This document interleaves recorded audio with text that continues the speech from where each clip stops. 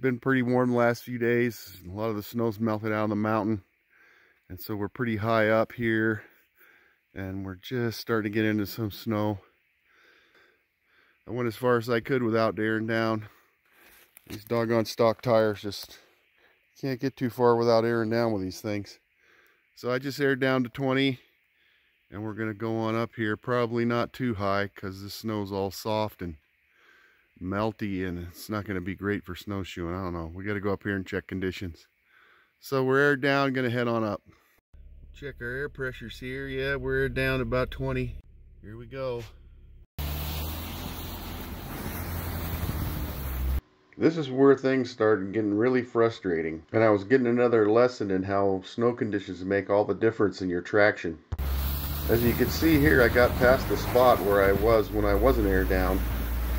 But the tires were still having trouble gripping this snow when it was all warm and slushy. Now you can contrast the traction I'm getting here in this warm and slushy snow with this video clip I took like a month ago. And in this upcoming clip, this snow was twice as deep, but the temperature was well below freezing.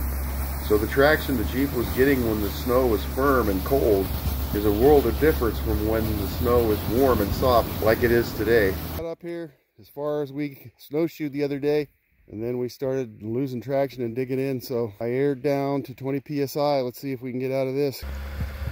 So when the snow is firm and cold, it's best just to go slow, and you can keep traction better when you do that. But when it's warm and slushy like it is today, even though you can air down your tires, the only way you're going to get anywhere is gun it like this.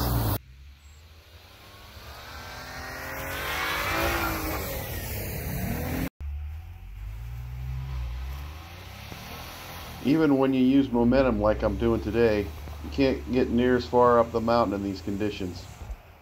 When I was up here a few weeks ago, this snow was over 2 feet deep, and I didn't have a problem getting through it. I could just ride on top and the Jeep wouldn't sink in. But now there's only 6 or 8 inches of snow, and the Jeep could dig right down to the road surface, which is gravel here.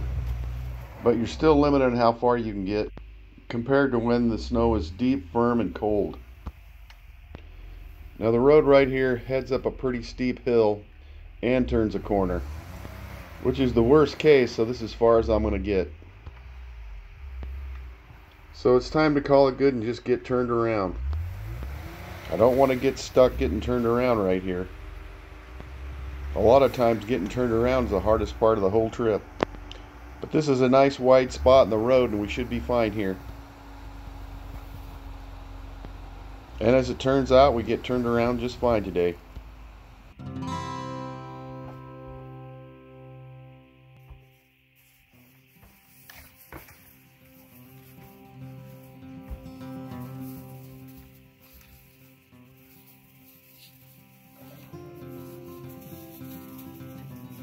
We got up here almost to where we have been getting when the snow conditions were better. Up here to the left, up the hill about 100 yards or so. So I'm gonna call this good right here. We're not getting any further, even if I put the chains on. Snow's just too slushy. We'll just goof around and build a fire right here and play with the dogs the rest of the day. Not worth putting chains on just to get another 100 yards, I'll tell you that. So I think what we'll do is take the dogs and just go down here in the woods, right down in there a little ways, build a fire, and goof off the rest of the day. Oh, we got a fire going, burning some of this down wood, playing with the dogs, throwing them their dummy. The Jeep's just right back over there, if you can see that.